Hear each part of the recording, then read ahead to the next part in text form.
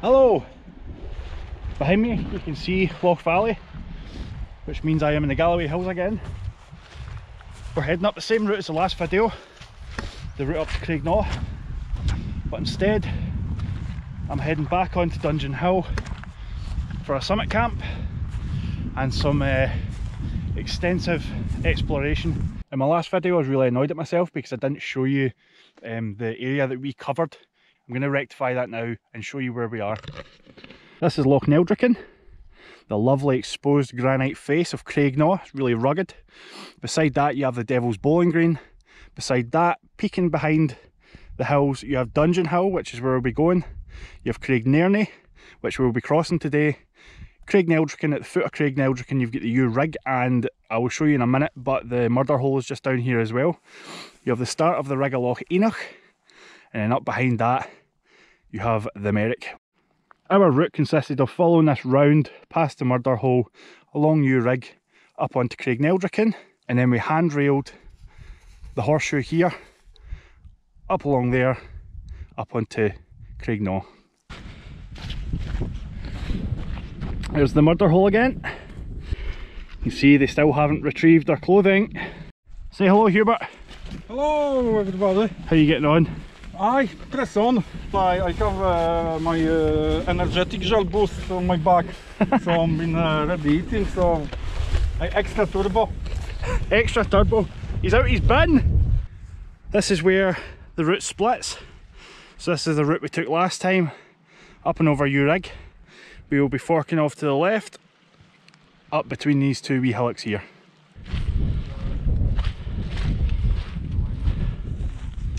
Here we are, Loch Enoch.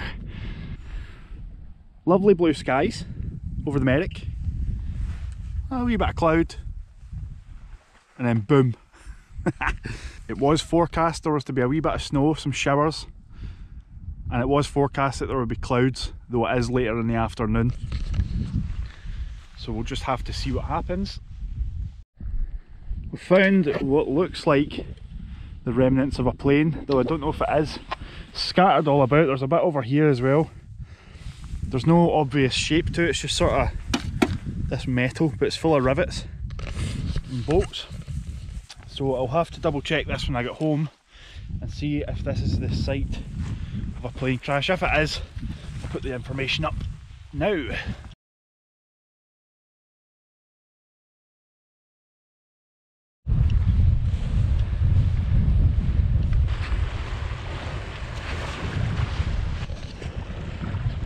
It is snowing, and look at this lovely scene.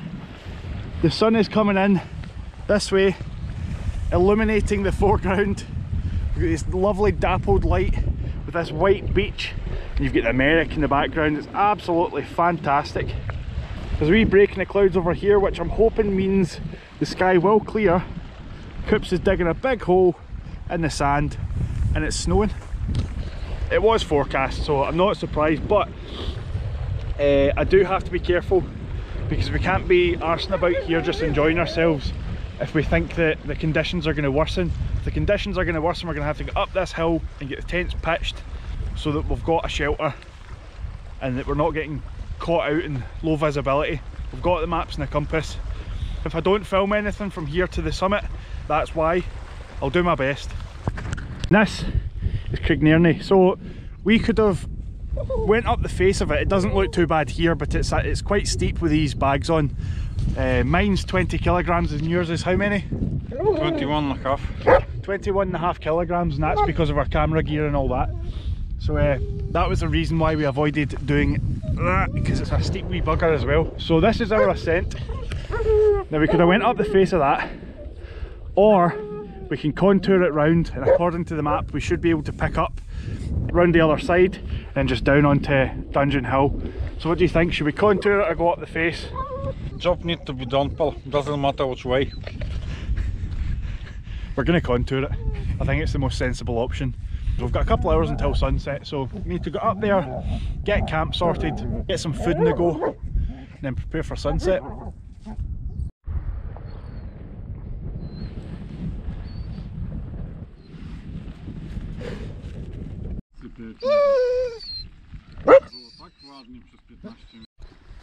Current views of the Merrick, fantastic.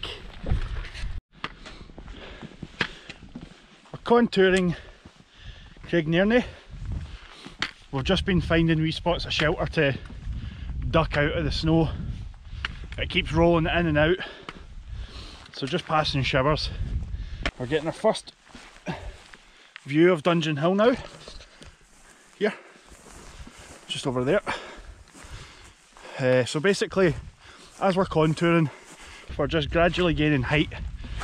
Nothing too strenuous, and we're working up to the level at which we'll just cross a small dip then up onto the summit of Dungeon Hill.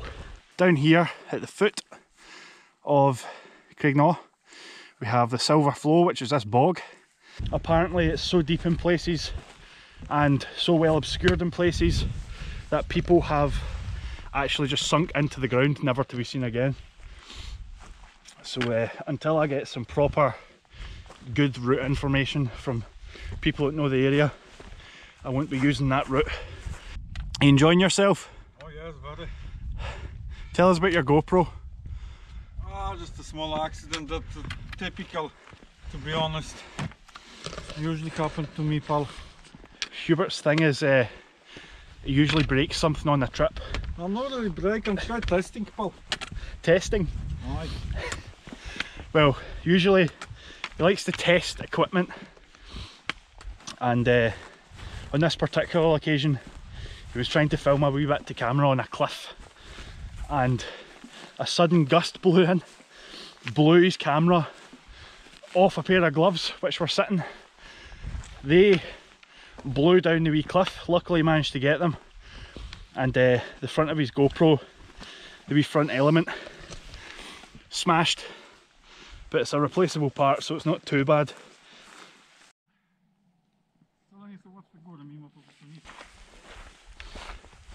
Once again we'll be using my wee route, which is just there, up onto the summit, and boom, time to put the tent up. I think we're going to make it just in time because there's another wee squall moving in, so just get our arses up here, get the tents up, and then at least we know everything's dry. We have these big walls up here, so they should offer some decent shelter from the northern winds. The wind shall change to an easterly, but hopefully we get a wee bit of shelter from that as well.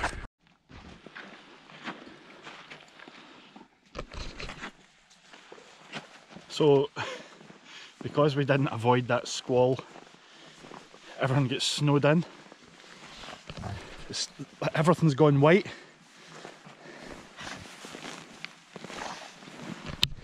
But let's go to the summit because the snow is about to stop.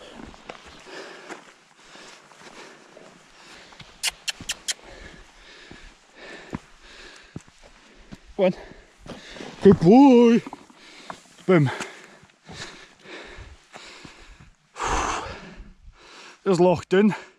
Not a patch of bloody snow on it. That's strange. Wilwarka, the range of the awful hand. That's Craignaw. It looks like the Buccleuch of Moor. Kinda. It's just absolutely fantastic. Lots of separation because of that snow. There's Hubert, he's got a super long lens on, and I think he's trying to photograph people that are down in the lochs. He heard them earlier on, he was fascinated, and there's wee Coopy. Curled up in a wee ball. Yeah, good boy. He's nice and warm in the sun. I'm just going to stand here for a wee while, get some shots, and then I'll go back to the tent, get my layers on, get some food in the go, and wait for sunset. And after sunset, it'll be time to climb in the tent and get comfy.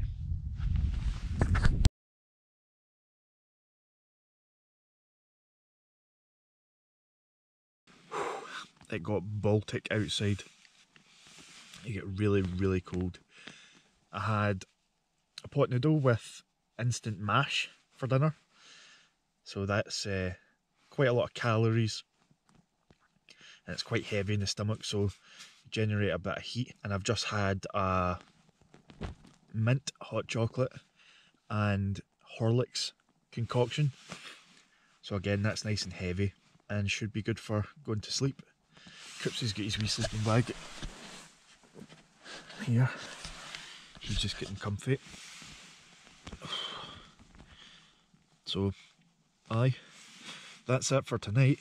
I'm gonna get the sleeping bag zipped up because I'm shivering, and we'll see what's happening in the morning. So, good night.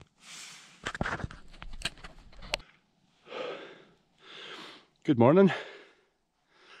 It's Baltic, but look at the views.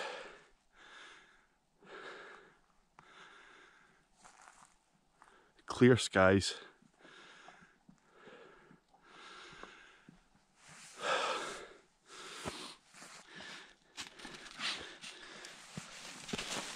It's 6 AM and he wants a bloody stone thrown.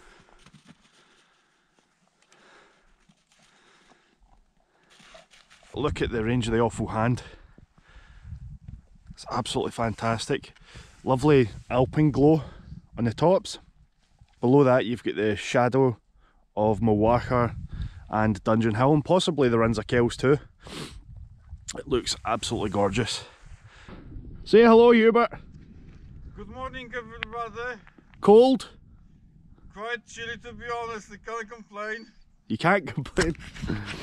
He brought 3-season gear because he thought it was going to be warm, even though I told him it would be cold. But he survived, so. Oh, what a lovely place to be. 6 AM, in the middle of the Galloway hills. Absolutely braw. That's camp struck. The coffee has been drunk.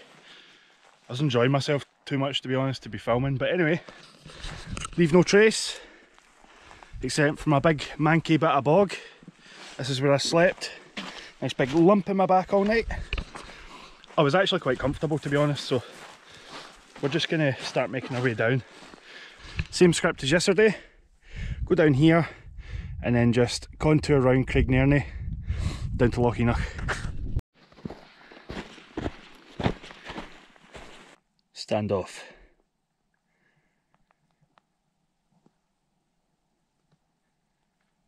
I'll break first.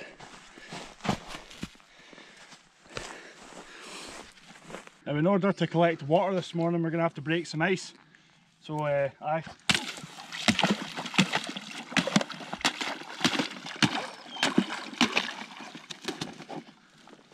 There we go.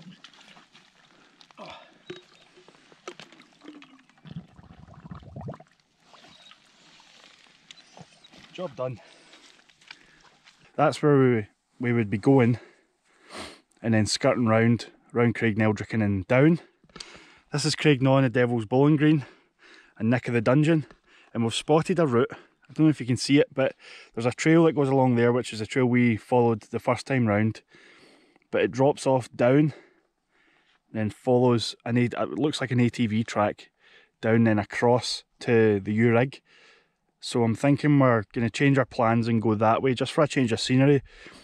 If you can ignore the rather smug looking rock there, we have come off of Craignairney, down to Nick of the Dungeon, contoured down Nick of the Dungeon. There's an ATV track that comes down here. It's quite boggy behind this wee knoll here, and we've basically just handrailed this fence down here. I'm going to stop at these rocks for a wee break with a nice view of Lochneldrican before continuing along, following the fence, and then we'll cut right along the bottom of U-Rig. Basically the plan is to just avoid any ascent today. Bit of a navigational exercise, to be honest. There's no other reason for it, but it's been great fun, and so far it's worked really well. What do you think? Absolutely. Really well, really nice weather, quite chilly on the morning, come inside, a bit frosty, water already frozen. I think still ice on my bottle, so why? That's been basically -8 easy on the night. -8. The inside the tent was both completely frozen and everything was wet because of the condensation, and it wasn't because no air was getting out, it was just because it was so cold. The ambient temperature was so cold, not the wind, that the breath would just stick to everything. So it was me and Coops in the tent. I woke up, my sleeping bag was drenched, but it's waterproof so I wasn't soaked through. We're approaching Loch Neildrican and it's snowing again. The clouds over the Minnegaff Hills are rather imposing looking. The clouds behind us are sort of gathering, but they're not too bad. Oh. ISO, I don't know if this will just be a wee passing shower or whether it's going to get heavy again.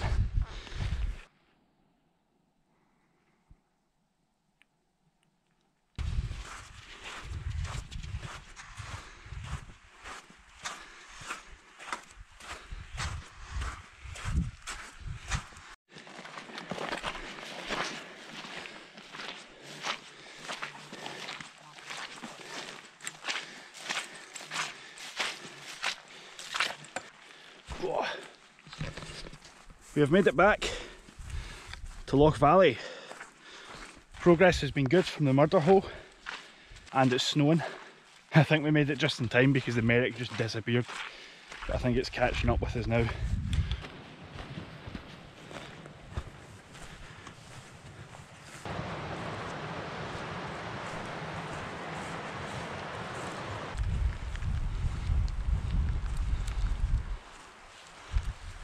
We're walking through the final wee glen.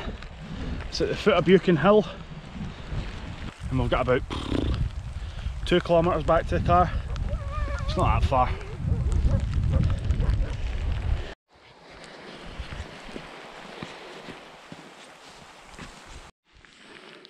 Buchan Hill is almost invisible.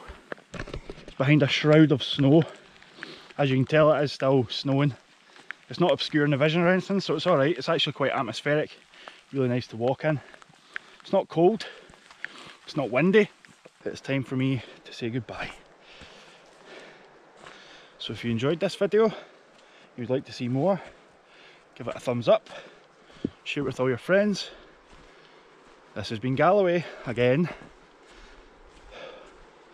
I'm Scott Cameron Monstow, the Ayrshire photographer, and remember, go outside, it's good for you.